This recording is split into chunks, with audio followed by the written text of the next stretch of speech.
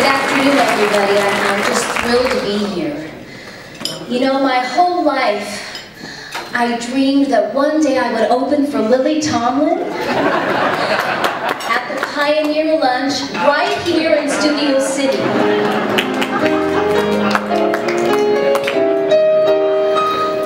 Dear Lily Tomlin, I am singing this to you. For in studying your life, I've been a sleuth.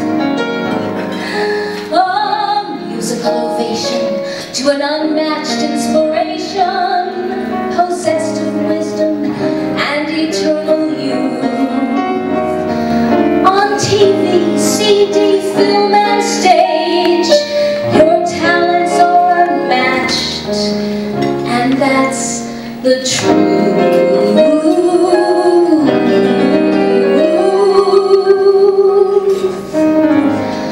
You made us love you. The work you did for Schlatter proved there was no one hotter.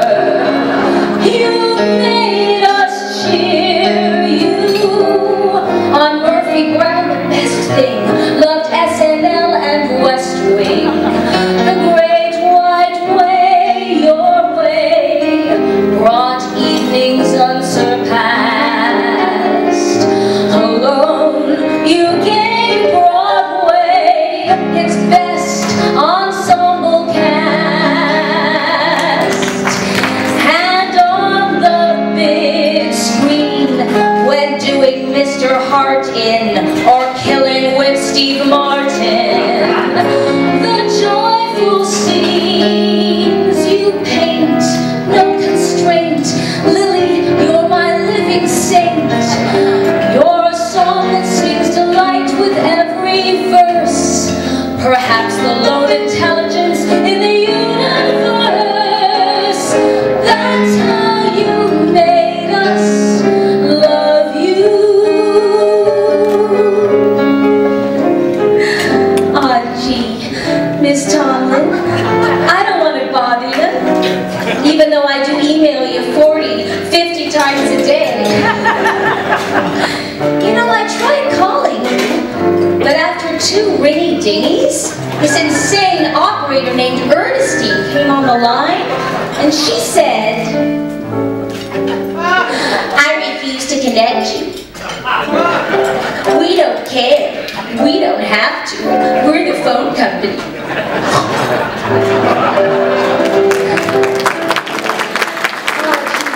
Miss Tomlin, I remember the first time I ever saw you. Why, it was right here at the Sportsman's Lodge. Yes, at the Patio Cafe. And you were sitting there reading a book. And I thought to myself, you were the nicest person in show business. I guess it was because you acted, well, so natural-like. Not like a real actress at all, but just like any girl you'd meet at the Sportsman's Lodge. But you looked at me, and you smiled.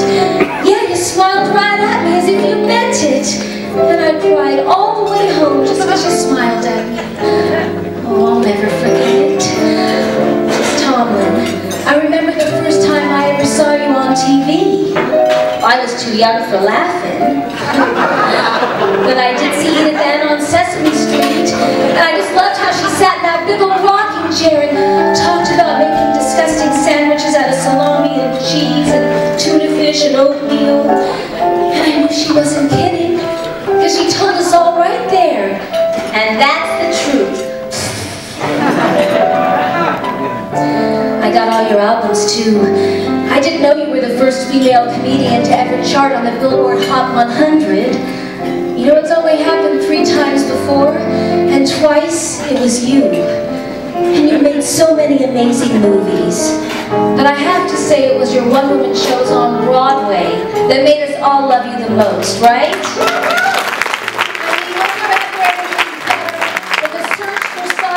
Intelligent life in the universe, written so brilliantly by Jane Wagner. You won your 2nd Tony Award for your performance. Oh, I love this story. This is true.